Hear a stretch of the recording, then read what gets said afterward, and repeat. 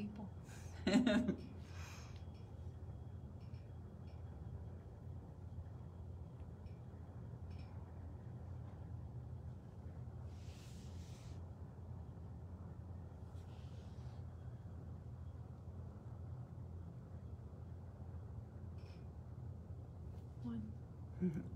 Hi, one person.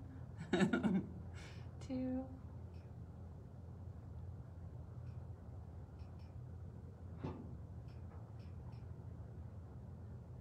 Welcome to Riverside Reptiles. Facebook Live on our frogs. 7, 8. Yay. Hi, everybody. Feel free to say hi to us and ask questions. This is Terilyn, and Gina's here too. And we are going to teach you today about a couple of the different frogs that we have here at Riverside Reptiles Education Center. Up first is going to be the White's tree frog. His name is Prince Charming. And then we will also, he's a tree dwelling frog, and then we'll show you a ground dwelling frog, an African bullfrog. Thank you to everyone who has purchased a Zoom party or a membership, a sponsorship, or an outreach with us. If you're interested in any of those things, feel free to go to our website and learn more. But since we have a bunch of people now, I think we'll get started. Like I said, this is Prince Charming, and he is called a White's tree frog. So our first question is, what gave him the name White's tree frog? How did he get that name? Answer in the comments what you think gave him the name. And while we're waiting, Craig Murphy says hi. Oh, hey Craig. That's my buddy from college. And Liam is here. Hi Liam. Oh, Kayla's here. No, Kayla. Kayla Fuller. Oh, hey Kayla. Miss you. So, does anybody know why he's called White's tree frog when he doesn't really look the color white? Kayla should know this. They're also known as the Australian green tree frog, and the dumpy frog, and the smiling tree frog. So, Jim said the individual who discovered the frog? That is correct, Jim. Yeah, and his name was John White. And John White was an Irish surgeon and a botanical enthusiast. And while he was exploring different parts of Australia looking for medicine and things to use in his practice, he discovered this frog back in 1790. And it was the first one to be discovered that they know of, well, at least scientifically researched and written about in Australia. And just like we have tree frogs here and green frogs here, in Australia, they're very common, and that's why they're known as the Australian tree frog. If you can see his little toe pads, some frogs have webbed feet. He has webbed toes. So they have little nuptial pads, and that helps him when he is climbing or jumping through the treetops. And they can also turn color. They can turn shades of brown and almost like a purpley color, and sometimes they will look blue. And if you notice when he just shut his eyes, they have those little fatty deposits above his eyes that make him always look sleepy. I think he's so cute. He came to us from the Glastonbury Audubon Society. They ended up closing due to COVID, unfortunately. It was such a little gem in Glastonbury. And 2 of their employees now work for us, and they made the connection happen. These frogs are normally nocturnal, so if I hadn't woken him up, he would be, if he was in the wild, he would be hiding in tree holes or tree crevices, or resting possibly in a tree, a leaf puddle full of water. They're found throughout Australia, parts of Australia and New Guinea, and they're found high up in the treetops and the canopies. They only come down for mating purposes. And Colin says they're chunky. Well, they are fed well here. They are fed well here, and that's also how they got the name dumpy frog, because in captivity, sometimes they can put on a lot of weight, so it makes them look chubby. And they will eat insects, they'll eat spiders, they'll even eat other frogs and mice as they get bigger. They can grow to be about 3 to 5 inches long. And the female will actually lay between 200 to 1,000 eggs twice a year. She usually finds a little leaf puddle to deposit those eggs. And they hatch within 3 days, and the complete metamorphosis happens between 2 and 3 weeks. Does any kids out there know, what do they turn into from an egg? What do frogs turn into after they hatch? They don't look like this. What's the baby frog called?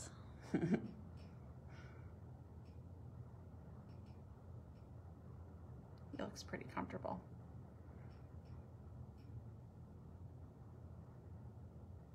I know there might be a delay. Someone has to know what a baby frog is called.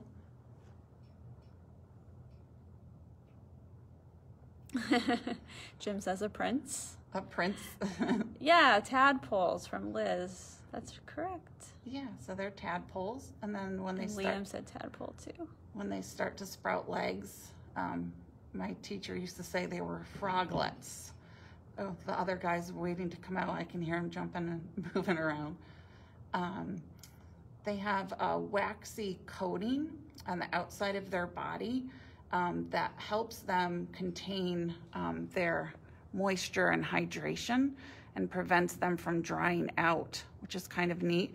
And it actually is being used for antiviral and antibacterial purposes. There's compounds within that secretion that is helping lower blood pressure and in staph infections, which is pretty neat.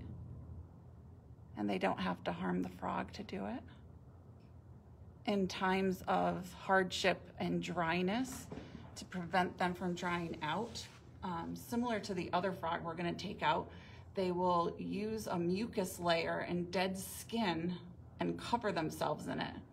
And they'll go into a dormant time where almost like they're sleeping, they're resting, their body temperature goes down really low, and it helps them to prevent them from drying out using their own secretions and mucus.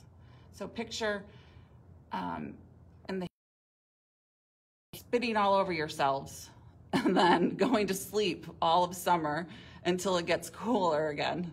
That is kind of what they do, or until springtime. That's kind of gross, I think.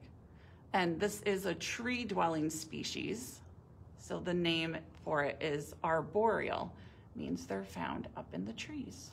Anybody here from Australia? I heard these guys are all over the place in Australia. Like, people find them in their showers and toilets and stuff all the time.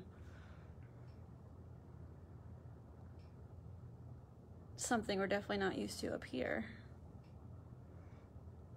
Yeah, they are very common. They are being threatened due to some habitat loss, and unfortunately, people are taking wild populations for the pet trade. Someone wants to know what their heart rate at rest is. I'm not sure. I don't know. I would have to Google that. Yeah. And since we're on live, I can't Google. So whoever that is, Google for us and let us know. Yeah. His heart is beating, but he doesn't look too nervous. Usually if they're nervous, they start walking or trying to jump. I suspect he's sitting pretty calmly because he has been handled for programs in Glastonbury. Anybody have any other questions?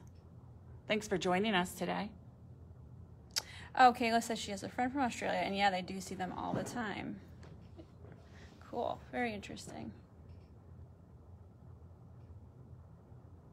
although his name is Prince Charming, he has not turned into a prince. I'm still looking for mine. Gina found hers. Anybody know what might be predators besides man? What might prey on these guys?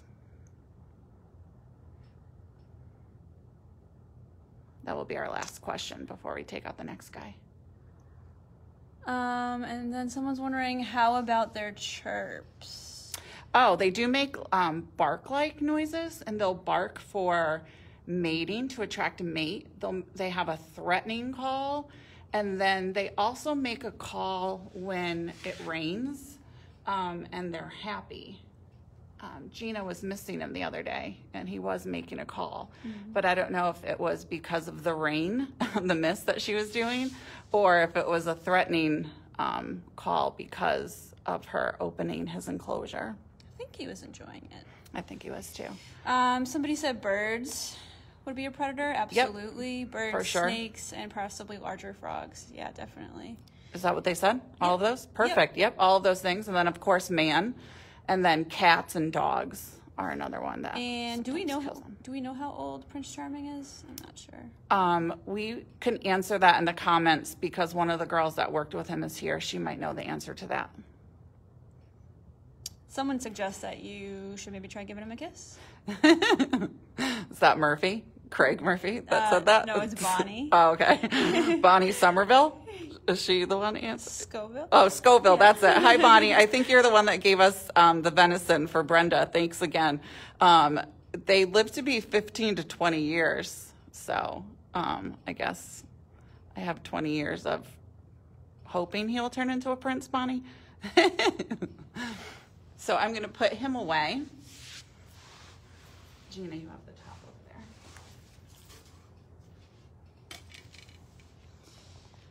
Maybe you can still aim on this while I get the other one out. Yeah. We'll watch him hang out in his little travel carrier while we get our next creature feature.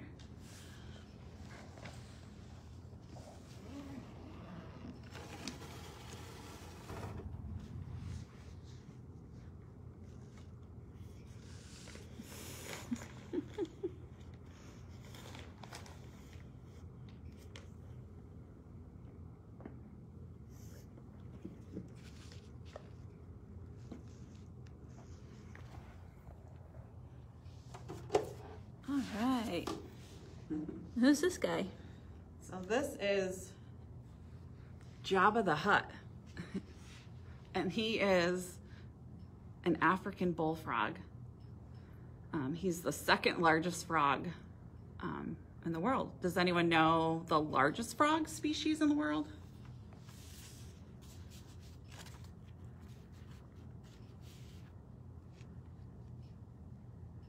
He's one of 3 African bullfrogs that we have here.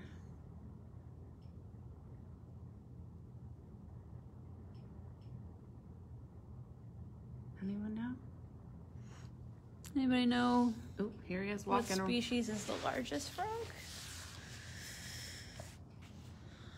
This is an African bullfrog. This is the what, second largest? The second largest, yep. Anybody know what the first largest is? Goliath frog. Who said that, Jim? Craig. Oh, Craig. Yeah, my buddy Craig Murphy. Mm-hmm. Yeah, they are. The Goliath frog is the largest frog in the world. They can grow to be about 7 pounds or more and 12.5 inches long. So that's as big as some cats can get. This guy over here, he only grows to be about 9 or 10 inches. And he grows to be a little over 2 pounds. I guess he's gonna make me hold him. So these frogs are found throughout some of the hottest areas in Africa, actually, the sub-Saharan. So they are considered the most adaptable amphibian on the planet. They can survive extreme temperatures of 100 degrees. And they can also survive some freezing temperatures. They're found throughout parts of South Africa, Kenya, Tanzania. They're found in the Sudan, Nigeria. So a lot of those places get extremely hot. So what he does is similar to what the White's tree frog does. He would cover himself in his own mucus layers and skin cells, and he would bury himself underground. And they can stay underground for almost a year, and they go into what's called estivation. So it's similar to hibernation, except it's during extreme heat and high temperatures. And they use something on the back of their leg to dig the holes. And I wrote it down so I wouldn't say it wrong. A tubercle on their hind legs to dig burrows. But the juvenile frogs do not have these, so they have to find abandoned burrows to use during times of hardship. And I don't know if you can see, but he kind of looks puffed up. Let me see. When he's down on the ground, he doesn't look as puffed up, but when I pick him up, he's trying to let me know, hey, I'm bigger, leave me alone. He's not cooperating with me today. Scoop his feet again, there we go.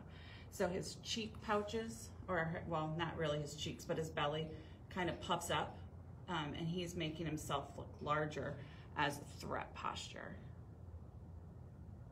And most of the time, if you can see where his eyes and his nose are, he would stay partially underground, almost submerged, or at the edge of a little body of water during the rainy season. And he would just wait for something to come by, and then he would gobble them up.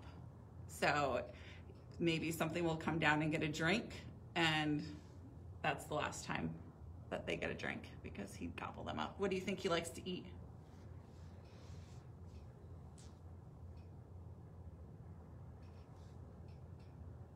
I want to get some close-ups, but I'm afraid he's going to try to eat your phone. What do you think this frog likes to eat?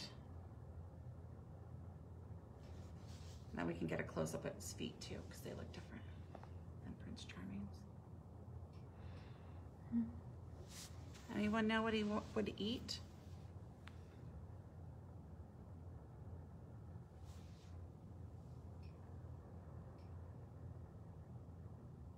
No one? Do you guys think he's a picky eater?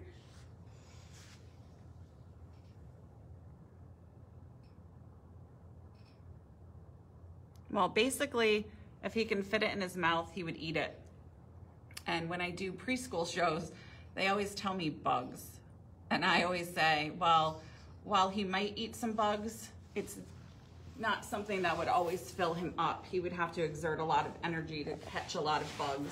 So that would be like you and I eating an M&M. We probably wouldn't want to eat only one M&M. We'd probably want to eat the whole bag. So he eats larger things like mice and birds, other frogs. I'm gonna try and feed him. Maybe that will treat him. He's gonna get a cockroach. Yeah, here at the center, he gets a mouse at least once a week. And so close. Getting a little insect snack.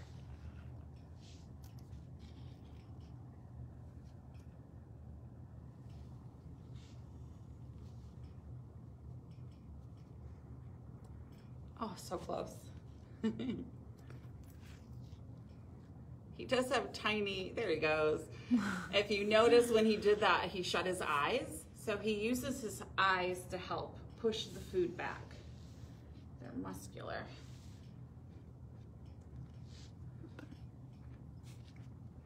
And that cockroach had just molted, so that's why it was white. That would be easier for him to see. He does have tiny little tooth-like projections in the front of his mouth, so if he did bite, it would hurt. She brought forceps.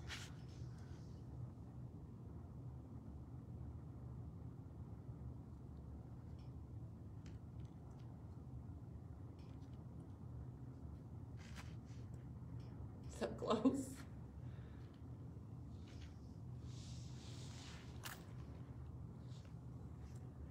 I think his aim's a little off. I think the aim is off because the floor, the carpeting looks kind of like it. Does anybody have any questions while we're watching him eat? Or trying to eat? I will not hand feed him.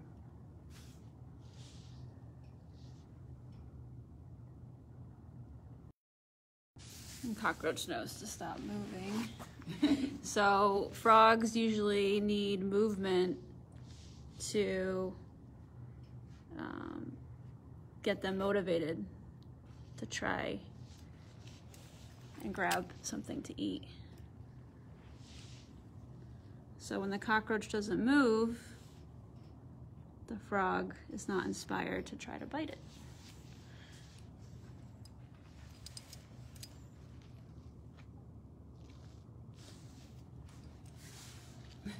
One more try and then we'll...